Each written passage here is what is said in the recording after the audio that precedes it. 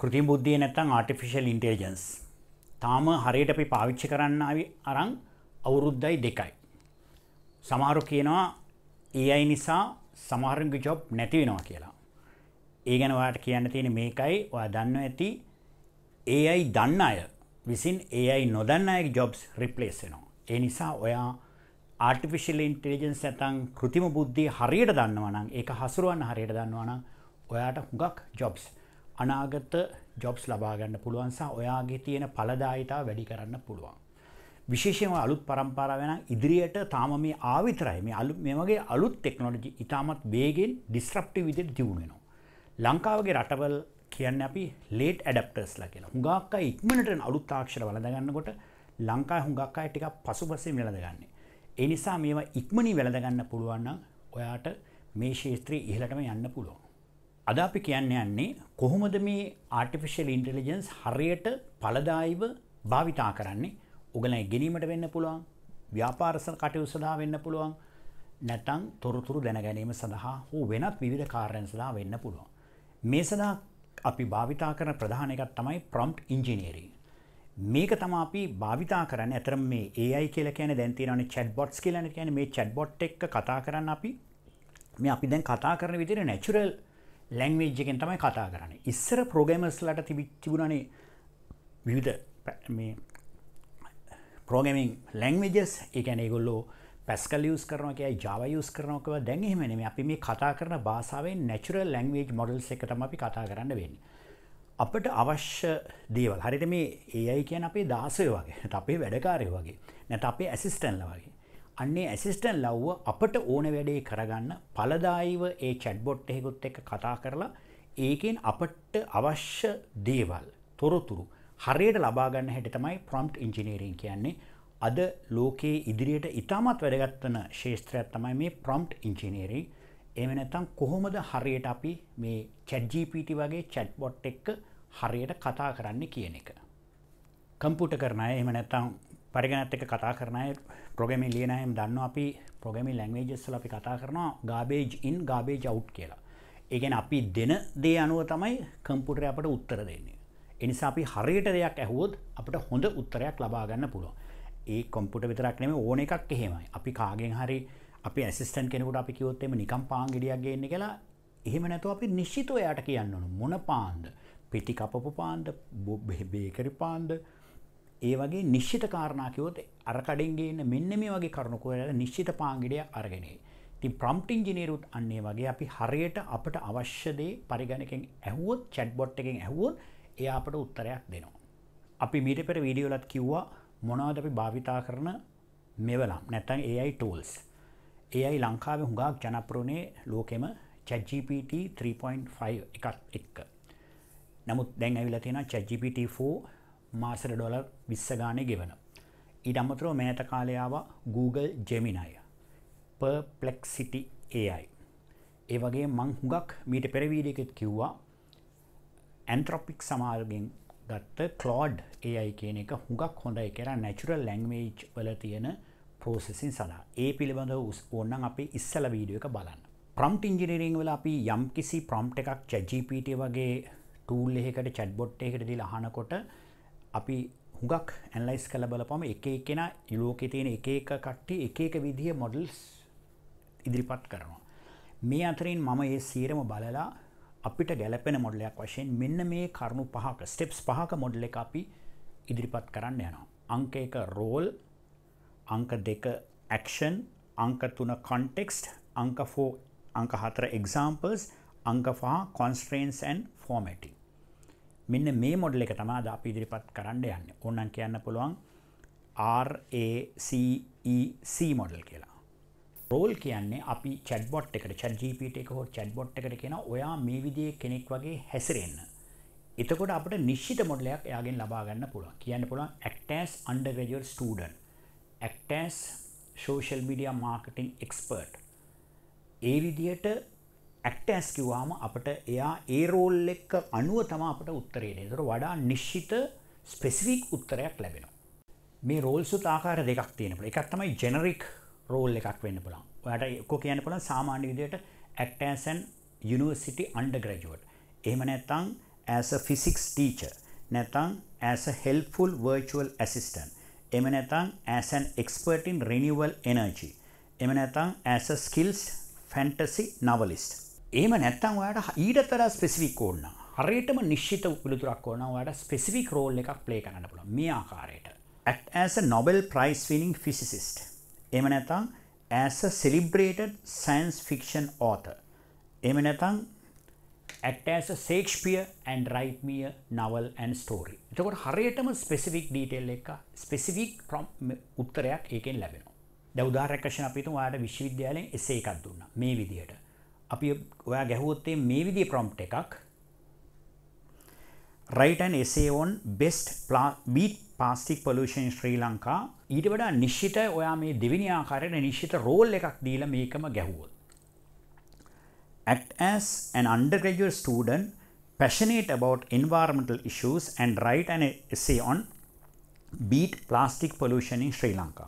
මේ ආකාරයේදී නිශ්චිත උත්තරයක් ගන්න පුළුවන්. ඒතර පළවෙනි එක තමයි ඒ තියෙන්නේ රෝල් කියන එක. දෙවෙනි එක තමයි අපි කියන්නේ ඇක්ෂන් එක. ඒ කියන්නේ අපිට මොනවද මෙයාගෙන් කරගන්න ඕනේ. දෙවෙනියට ඒ අපි අහන්න ඕනේ නෑගේ මොකද්ද කරන්න ඕනේ කියලා. අපිට කියන්න පුළුවන් write an essay, එහෙම නැත්නම් letter, email, generate 50 viral YouTube ideas, explain what is DNA fingerprinting, analyze this sales data.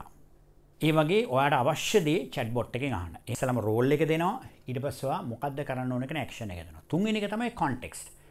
අපි මේ ඉදිරිපත් කරන්නේ මොන සන්දර්භය තුලද කියන එකයි මේක වැදගත් වෙන්නේ. ඒ කියන්නේ ඔයා මොන වගේ කෙනෙක්ද, ඔයාට මොන වගේ උත්තරයක්ද ඕනේ කියන එක chatbot එකට නිශ්චිතව දෙන්න. මේ ආකාරයට. ඒ කියන්නේ ඔයාට ඕන ඇකඩමික් ටෝන් එකක්ද? එහෙම නැත්නම් යුනිවර්සිටි ප්‍රොෆෙසර් කෙනෙකුට ලියන්න ඕනේද? එහෙම නැත්නම් 5 year old කෙනෙකුට තේරෙන්න ලියන්න ඕනේද? මේ විදිහේ කොන්ටෙක්ස්ට් එකක් දුන්නාම chatbot එක පුළුවන් වෙනවා ඔයාට හරියටම ටේලර් මේඩ් කරලා උත්තරයක් ලබා දෙන්න. අපි ඉස්සෙල්ලා උදාහරණය අර අපි beat plastic pollution කියන එකට මේ විදිහේ කොන්ටෙක්ස්ට් එකක් දෙන්න පුළුවන්. The essay is for university's environmental studies course. The tone should be formal, informative and solution oriented. The target audience is my course lecturer. එහෙම කියම හරියටම ඔයාට course එකට ගැලපෙන එකක් මෙයා ලියලා දෙයි. මේ prompts වෙන වෙනම ගහලා බලන්න. එතකොට ඔයාට උත්තරේ තේරෙයි. ChatGPT ගහන්න පුළුවන්, Claude AI එක ගහන්න පුළුවන්, Gemini වල ගහන්න පුළුවන්. ඒවත් ඔයාට තුන වෙන වෙනම ගහලා ඒකෙන් තියෙන හොඳ මේවා ගන්න පුළුවන්. එහෙම නැත්නම් mix and match කරලා ගන්න පුළුවන්. හතරවෙනි තමයි examples. ඒ කියන්නේ මේක අත්‍යවශ්‍යම නැහැ. නමුත් හිතන්න ඔයා දැන් මේ essay එක ලියන්න ඉස්සෙල්ලා ඔයා essays කීපයක් කියුවා. ඒවැය තියෙන අදහස් අරගෙන ඔයාට කියන්න පුළුවන් මෙන්න මේ example වල විදිහට ඔයා මට එකක් ලියලා දෙන්න. නිකම්ම කියනවට වඩා ඒක ටිකක් specific වෙන්න පුළුවන්. එහෙම නැත්නම් ඔයා මොන හරි අලුතෙන් YouTube viral videos 50ක ideas මෙයාගෙන් අහනවා නම් දැනටමත් තියෙන viral videos 4ක් 5ක් විතර titles දාලා මේ වගේ තව ඔයා මට 500ක් ලියලා දෙන්න කොහම එයා ලියන. ඒකට අර ඊට වඩා නිශ්චිත ඔයාට ලියලා තියෙන එක ආකාරයටම තමයි එකෙන් ලියන්නේ. අමාර එක්සැම්පල් වලට අනුව දෙන්න නිසා ඔයාට නිශ්චිත ස්පෙસિෆික් උත්තරයක් ලැබෙනවා ජෙනරික් එකක් නැතුව. හැමෝම ලියන එකට නැතුව ඔයාටම විශේෂිතයක් ලැබෙන්න තමයි ඔයා මේ එක්සැම්පල් දුන්නේ. ඊට පස්සේ එක තමයි constraints and formatting. constraints කියන්නේ ඔයා ChatGPT එක නැත්නම් chatbot එක කියන ඔයාට ඕනේ නැති ඒවා.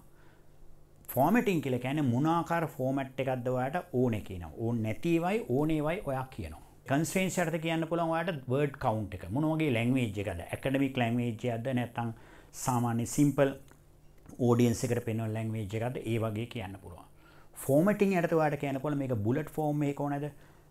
නැත්නම් analyze කරලා දෙන්න ඕනේද? ඒ වගේ කාරණා.